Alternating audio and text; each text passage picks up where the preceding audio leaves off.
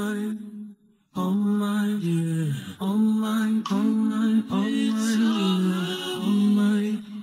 Oh my, yeah. Oh my, oh my, oh my, let's keep it real. People still young, so what's the rush? The night is young and we not drunk enough. You'll come around if I don't do too much. We had our downs, but we had way more ups. Let's make love. That be the reason that you won't know mine. Thank you for joining us in the Hennessey Zone. Straight talk, no chaser. This place was created for those topics that require, well, something a little stronger than just champagne. Over here, we think and drink responsibly. We gotta let them know. The classy drink Hennessey too. Now, we don't solve cases over here, but we do give our opinions on them for the people under the stairs. So grab your glass, scoot up, and let's HenneSee what's on the docket for today. Now take those glasses and raise them in the air. Let's toast. Here's to the strength to handle obstacles with courage and conviction, to the resilience to drive forward, and the power of our voices to speak our truth. HenneSee, let's toast.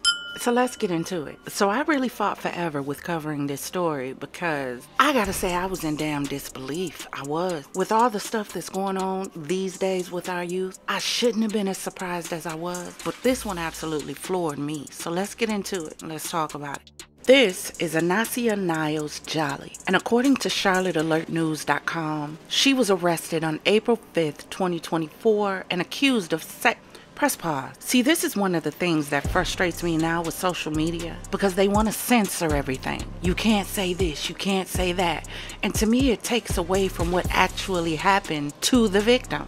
It desensitizes the crime when you don't allow people to say the word. So I really don't understand it. These are situations where you need to be able to say, this person was actually assaulted.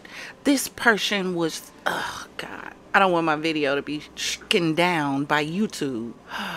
So for the sake of honoring their parameters, Anasiah Niles Jolly was accused of actually assaulting her 6-year-old brother at home on Valcourt Road in Charlotte, North Carolina. So on April 5th, 2024, detectives with the Crimes Against Children Unit of the Charlotte-Mecklenburg Police Department were contacted by a Mecklenburg County DSS social worker in reference to a juvenile actual assault. A 6-year-old boy told the DSS social worker that he was actually assaulted on April 4th, 2024. The victim alleges that his sister Anasiah put her private areas on his private areas and did stuff. Anasiah is accused of taking her brother into her room, pulling his pants down, and pulling down her pants. The boy was laid on his back when Anasiah got on top of him, touching her private part to his aroused private part. The victim said the alleged encounter was weird and he felt wetness. The victim said he was then wiped off. Once the boy notified the DSS social worker, the police took Anasiah in for interrogation. During the questioning, Anasiah allegedly admitted that she was actually wet because she was actually touching herself prior to getting on top of her brother.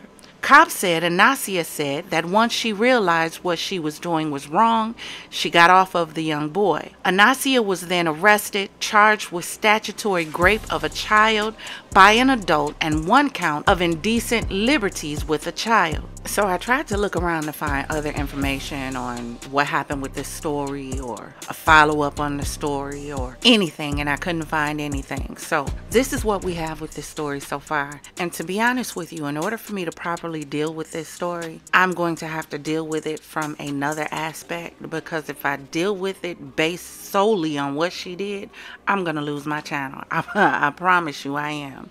So in order to stay objective, as my channel is known for, and give you a perspective in situations, we're going to kind of take it away from her and deal with the issue at hand. And the issue at hand is these over-sexualized and overstimulated young people.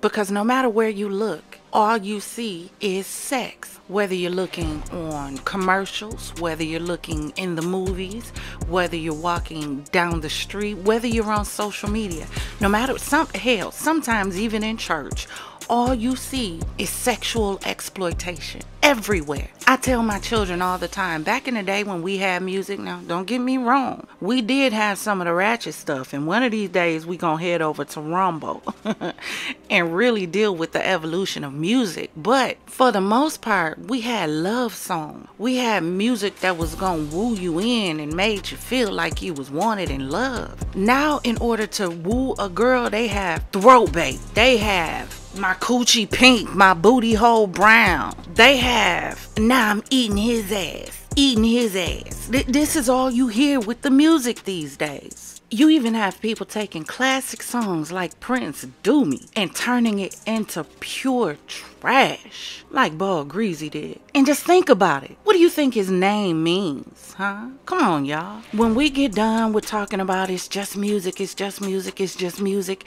at the end of the day, music carries feelings. That's why a song can come on and immediately your body start moving to it, sometimes without you even knowing. Because music triggers things on the inside of us. Listen to a song talking about sex for too long. What do you think is going to happen? It's going to trigger something on the inside of you to make you want it. And if that's all that's being presented to these youth these days, you wonder why they're overstimulated. You wonder why they're overly sexualized. All the videos nobody has on clothes. What do you think that does to young impressionable individuals who are still learning to figure out their way?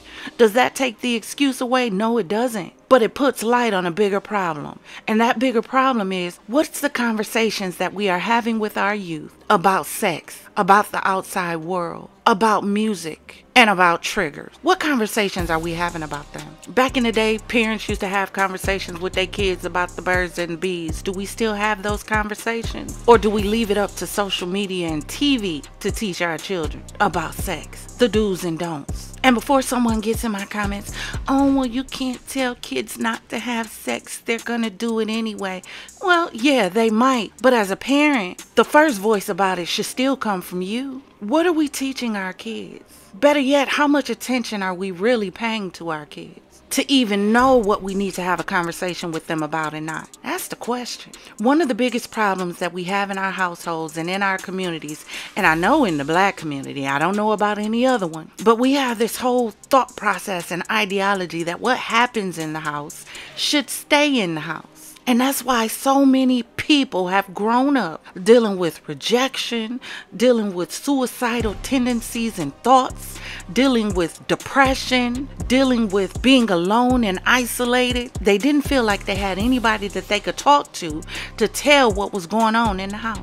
And what was even bigger than that is we spent so much time worried about the predators outside of the home that we didn't take the time to stop and look at and think about the ones who could be inside. And I know a lot of people will say it's because she likes kids. She's a pedophile. I don't think she likes kids. She's a pedophile by definition of what she did with a child. This is why the old folks would tell us sex is a grown folk game. It's not for kids, and it's not for the immature. See, y'all think sex is just about getting off. And that lets you know how completely unprepared we are for it. And if we don't sit our kids down and tell them the dangers of it, besides just a baby or an STD, then we are setting them up for failure. Because what do you do when that urge hits you and you can't control it, huh? I mean, if we're gonna talk about it, let's talk. Scoot up. All of the music talk about nothing but fighting and frucking. That's it. There's no in between. Throwing ass in the air. Every video, the girls throwing and showing ass. Nothing else. Now, they just want to screw. But we don't have these conversations. Attachment theory. All of the extras that come along with having sex. Like the more you have it, the more you're going to want to.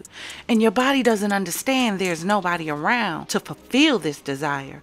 All the body understands is it wants that feeling again. And with kids and young adults who barely know their own body, how are we going to expect them to understand what to do when they have that urge? If Marvin Gaye told us as adults, when I get that feeling, I need sexual healing, how much more intense do you think that feeling is in young adults who are just getting introduced to it with no damn boundaries? Now all they want to do is get that release because it feels good and I need that feeling. And we wonder why our children are unaliving each other, because those hormones are all out of whack. because you were introduced to something you weren't mature enough to handle. When women have sex, they are flooded with oxytocin, and the oxytocin tends to cause women to develop a strong bond with the man she had sex with, even if it was her first time. Even if the woman plans on a no-strings-attached relationship. Biochemically, it's virtually impossible. This is where soul ties comes from. During sex, women's dopamine and oxytocin levels rise. When she has an orgasm, a woman is flooded with oxytocin. She tends to bond strongly with that man. That's why she can't shake him. Men, on the other hand, experience a rise in dopamine levels during sex, along with testosterone and vasopressin, so they don't experience the same oxytocin rush that the women do. So unless the circumstances are just right, like they develop an emotional connection or a bond with them, they don't get attached as easily. That's why men can say it's just sex, and women are looking like, how? Because your body doesn't respond to it the way his does. That's why you hear women say, you tap this, we go together. Or why women can't let go when he does, because your soul is tied to him. Now, we're not talking about if the sex was trash, because that's easy to walk away from. But that doesn't mean you won't still crave it. That's what we don't understand. So if sex gives you an emotional connection, it gives you a mental connection, because now you're thinking, I wonder what he's doing, because your body wants to be where he is. Let's talk about it. Because if you're not careful, then your mind will start playing tricks on you. Because now you're wondering if he's making anyone else feel the way he makes you feel. Women are out here using shower heads to quench that urge. They're using toys. They sleep around because their hormones are controlling them. And they never learn to get a hold on their hormones. All they know is when they start raging, I need to quench that thirst. And this girl decided the only way she could quench it is to get her little brother. A seducing spirit. But see, y'all not ready for that conversation. The one where the Bible says we wrestle not against flesh and blood, but against principalities, spiritual wickedness in high places. What can be more wicked than to use your brother as an object to get off? Because in that moment, he wasn't her little brother. He was an object. And we don't think demonic influences are real. Do you not realize alcohol was named distilled spirits in 327 BC by Aristotle, who believed that drinking distilled liquor put spirits in your body? And you don't think we are in spiritual warfare over the lives of our children. You don't think there is a demonic attack on our children. They are dying left and right.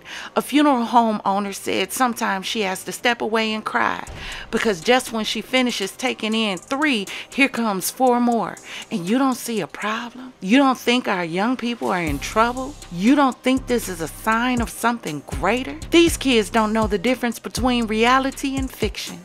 Everything is lights, camera, action now. No, I don't think this girl likes kids. I think she was overly stimulated, and at that moment, when trying to do it herself didn't pan out, she needed something or someone for immediate gratification, and she grabbed her brother. If you don't believe overstimulation is a thing, why do you think the women use the shower head? Do you think those were supposed to be for sexual gratification? Why do you think they sit on running dryers? Do you think that was created for sexual stimulation? Why do you think they grind on pillows? Because they have no self-control and they just have to get off. We are dealing with a generation with no self-control, mainly because you have adults saying, let them live. They're just having fun. You got it, flaunt it. They not hurting nobody. Shut the fuck up. Now you have this baby who knew what was being done was wrong, and I'm so glad he didn't have that inbred theology of what happens in the house stays in the house. He was brave enough to speak up so something could be done about it. How many others are going through this right now but are scared to say something? Was she touched before? Can you even imagine the trauma this baby is going to have to deal with, understanding that his sister violated him? Can you understand how this 6-year-old must be thinking? Now, what if he decides because he was violated by a woman he doesn't want one? See, these are the things we don't assess in situations like this. What conversations were had with him after to let him know that this wasn't his fault? That baby could be thinking right now about the fact that his sister is in the jail and he can't see her anymore because of him. He's 6. He doesn't know how to process this or how to process what he's feeling when he is aroused again, because he's experienced an erection now from being aroused. So that feeling will come again. Who's talking to him about how to handle it? According to Justia.com, when the minor is the instrument of a perpetrator for the purposes of sexual gratification or stimulation, the actions may rise to the level of molestation. So I'm completely confused as to why she only received statutory rape and indecent acts with a child and not sexual assault, molestation, and a host of other charges. Because the only victim in this story is the 6-year-old. You're so damn out of it that you don't even realize that a 6-year-old isn't going to give you the pleasure that you need. That's how gone in the head she was. And you don't think this is spiritual? This is sick, twisted, demented, pathetic, disgusting, trifling, and a host of other things I won't say for the sake of my channel. But drop in the comments and let me know what you think about this one. Yeah, I'm a little hot about this one. I am. Because we don't understand the danger of constantly throwing sex in the faces of our children. We don't understand that these are the kind of things that could happen. Not saying between brother and sister, but this stuff happens, period. Because sex can be a drug. And you know what happens with a drug when you can't get that next fix. You do anything to find it. And I do mean anything. Drop in the comments and let me know what you think about this. Consider becoming a confidant, joining the FizzFam, the Champagne Gang. Hit that notification bell so you'll be notified whenever we jump into another section for another show. Thank you for joining us in the Hennessey Zone. Straight talk, no chaser. Until next time, HenneSee, HenneDo. Think and drink responsibly and stay true. Till we meet again. Ta-ta.